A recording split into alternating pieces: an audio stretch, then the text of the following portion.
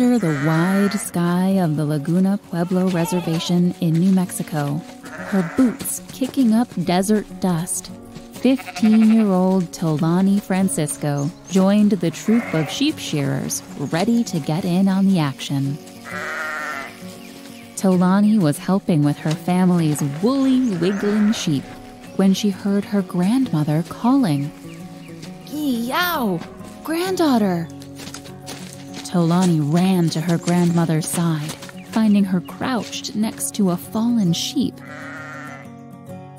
There'd been an accident. One of the sheep had been hurt badly. It was heartbreaking. Tolani felt helpless watching the sheep suffer.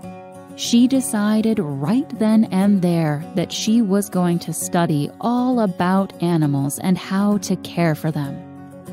Tolani would become a veterinarian.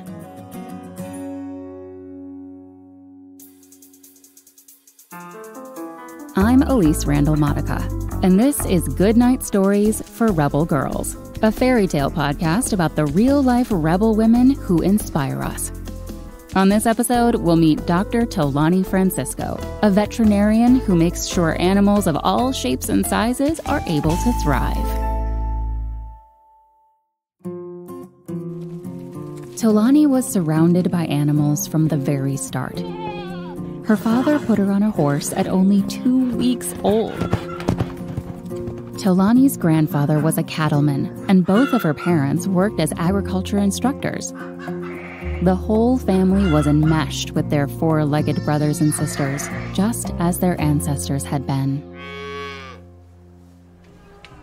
A citizen of the Pueblo of Laguna, she spent a lot of time at her grandparents' adobe home on the reservation, the only girl among a brother and bevy of boy cousins. Their house was heated by a wood-burning stove. Tolani slept beside it on a sheep pelt at night. Tolani loved growing up here.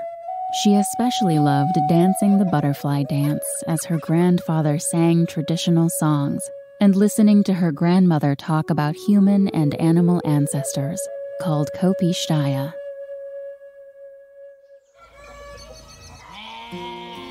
Tolani felt such a strong bond with all the animals around her. She led the herds in the desert to water, cradled sick lambs in her arms, and became so attached to her school principal's dog that he wound up following Tolani home and refused to leave. Just as Tolani was drawn to animals, they were clearly drawn to her, too.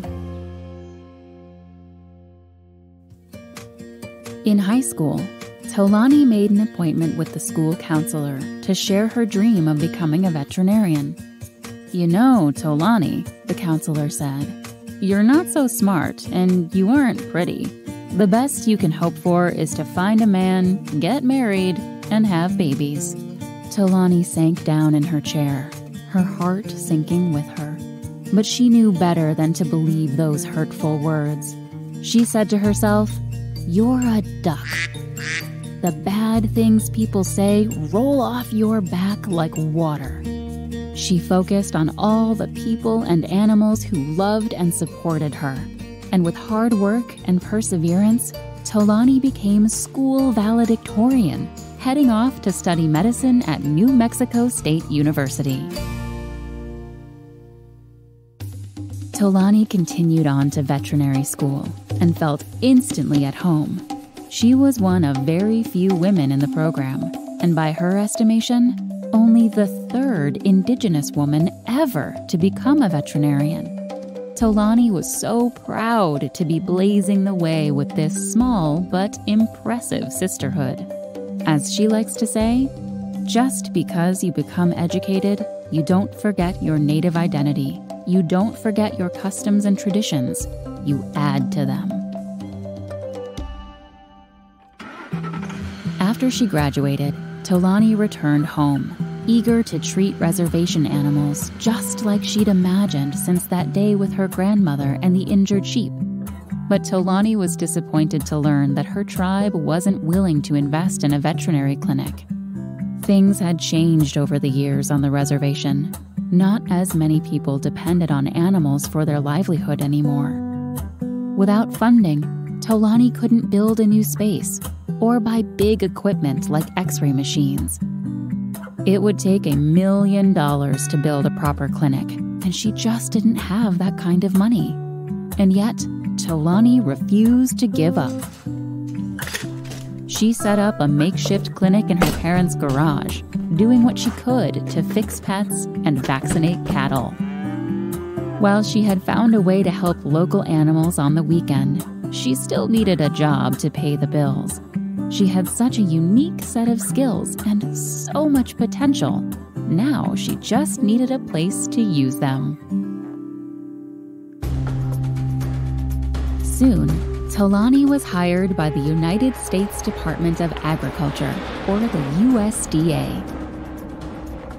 She was sent into the Montana wilderness to diagnose deer with tuberculosis and into Yellowstone National Forest to treat bison with brucella. Tolani was small next to the shaggy, hulking brown bison, but she wasn't intimidated. Not by them, nor by the wolves she helped reintroduce to the wild, nor the giant elk with their spiky antlers. That's not to say that those huge animals didn't give her occasional trouble. Like one day, when Tolani and some colleagues were treating a sick elk bull. He was sedated so they could tend to him, a towel over his eyes. When the doctors reversed the medication so the elk could start to wake up, it was Tolani's job to pull the towel off his eyes and hop into the vet's truck to get out of his way. Tolani knelt beside the hulking animal, waiting. Then the elk's legs started to twitch. Quick and agile, Tolani grabbed the corner of the towel and pulled. But it snagged on the elk's antlers. Before she could get it off, the elk was awake and furious. Who were these people and what were they doing? He didn't know they were there to help. The outraged elk pointed his 6-point antlers at her and prepared to charge. Thank goodness Tolani was good at running. Heart pounding, she took off at a sprint and jumped into the truck just in the nick of time. Tolani has gotten all kinds of mementos from working with her wild patients. Broken ribs and a hip, cuts and bruises and scars. Her wounds healed, for the most part, all except for one, a permanent hoof print on her bottom. Tolani's expertise took her all over the world to treat animals and contain diseases. Recognizing her unique combination of veterinary skill and indigenous knowledge, the USDA sent her to visit many reservations too. There, Tolani provided holistic care, thinking about the animals' entire lives and environments. Tolani continued to have even more adventures. In 2002, Tolani wanted to serve her country in the military and joined the Air Force as a public health officer. One day, as she taught an aerobics class on the Air Force Base, she got a call from the canine center next door. There'd been a fight between two military dogs, and a favorite of hers, Arno, was gravely injured. Still in her spandex workout gear, Tolani burst out the door and into action. Her job in the Air Force was with people, not animals, but her training and her adrenaline kicked in. She whisked Arno to the only place nearby with the equipment she needed to save his life. Not giving anyone a chance to say no, she commandeered a human emergency room. She knew she might get in trouble later, but she had to help him. She gave him painkillers and sewed up his wounds. Saving Arno was what mattered most. Later, Tolani did get in trouble with her Air Force commander. He thought she'd overstepped her job and that Arno should have waited to be treated by Army veterinarians.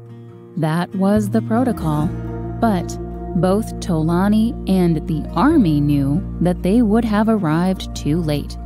Overruling Tolani's commander, the Army recognized her quick, selfless action and issued her a commendation. It was almost unheard of for a person serving in the Air Force to get an award from a different branch of the military, and Tolani earned it by trusting her gut. Today, Tolani is the Southwest Region Wild Horse and Burro Coordinator of the USDA Forest Services. It's a long name for a big job. She works with ranchers, environmentalists, and animals, trying to balance all of their needs. It can be challenging. She can't make everyone happy all the time, but she's up to the task. She calls on wisdom from all the Kopishtaya, like the sheep who inspired her to become a vet, and Arno, who recovered from his surgery to live a long and happy life. She heals animals in their moments of need, and they give her strength too.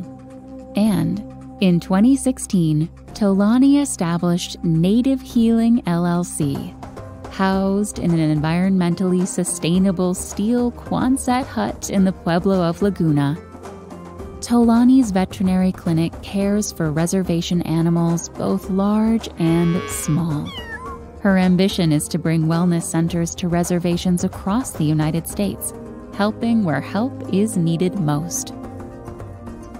Tolani says, part of what native healing is about is we all believe that the two-legged, the finned, the feathered, the creepin' and crawlin', they're all our relations. We as the two-leggeds have a responsibility to help them as much as we can.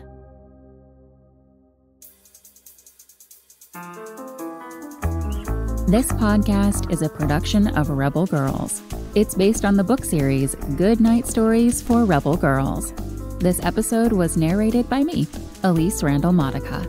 It was produced and directed by Haley Dapkus, with sound design and mixing by Bianca Salinas. The story was written by Nicole Haroutunian and edited by Abby Sher. Fact-checking by Joe Rhatigan. The executive producer was Joy Smith. Original theme music was composed and performed by Elettra Bargiacchi. A special thanks to the whole Rebel Girls team who make this podcast possible. Until next time, stay Rebel.